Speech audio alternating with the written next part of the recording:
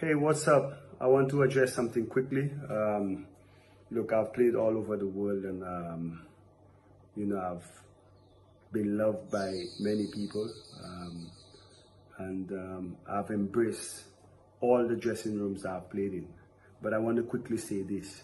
I was listening to Hassan Minaj talking about how some of his people in his culture view or describe black people. Now that doesn't apply to everybody, but I'll say this because of something I experienced. So I said I was angry after listening to him describing a word that they used to describe black people, which he was saying is not in a good way, and it was degrading. So instantly I remember when I played for Sunrisers Hyderabad in 2013 and 2014, I was being called the exact same word that he described that was degrading to us black people. So I instantly got very angry about it, knowing now what that word meant. I will be messaging those people. You guys know who you are. And I must admit, at the time in which I was being called that, I actually did not know what it meant. I thought it meant strong stallion or whatever it is.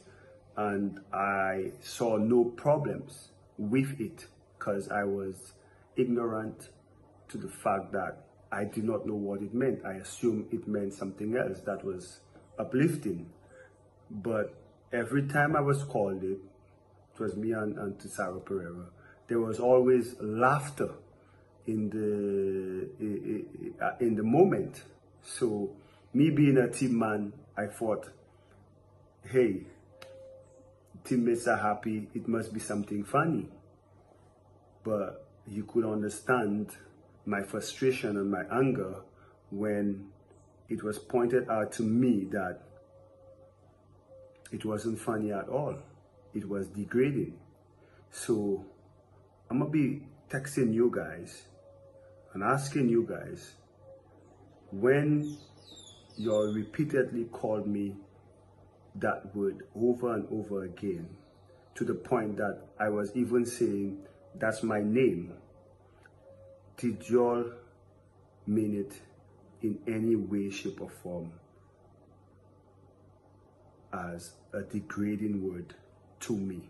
Because that's very important. Because like I said, I've had great memories in all the dressing rooms that I've been in.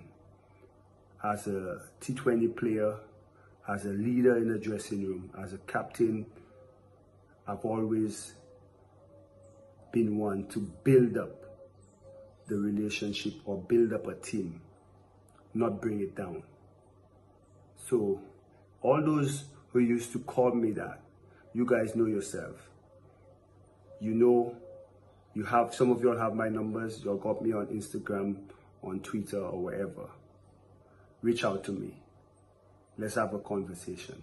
Because if it was in any way, shape, or form what Minaj said it meant, I'm very disappointed, and I'll still be angry and deserve an apology from you guys, because I saw all of you guys as my brothers.